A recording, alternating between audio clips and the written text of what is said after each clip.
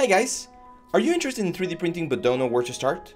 Would you like to create amazing characters, collectibles, and prototypes? If that is the case, then I welcome you to Nexttude's Zbrush to 3D printing course. My name is Abraham Liel, I have 11 years of experience in the industry, and throughout this course I will be sharing all of my tips, tricks, and techniques to get you to create amazing characters and get them ready for 3D printing. In this course, we will be covering all of the necessary information so that you can create, design, sculpt, and eventually 3D print your own statue. We will be covering everything from the very creation of the body of the character, correct proportions, anatomy, props, hair, every single part of the sculpting process, and then also all of the preparation that you need to make sure that you get the best possible print. In this course, we will cover character design, anatomy sculpting, posing, props and accessories, supporting STLs, 3D printing, and cleaning. This course is divided into 6 chapters.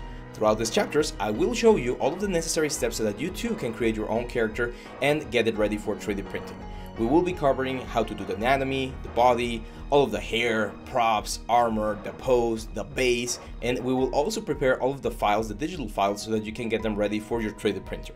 After that, I will also show you my process for 3D printing statues, and I'll show you how to remove supports, how to clean up your statues, all of your prints, and get them ready for the final presentation. This course is designed for intermediate level students who want to get into 3D printing. We're going to be covering a lot of character creation, anatomy, props, and all of the different things that we need. And we're all going to be showing every single step. So even if you're a beginner, give it a shot and you might find some really cool tricks and tips along the way.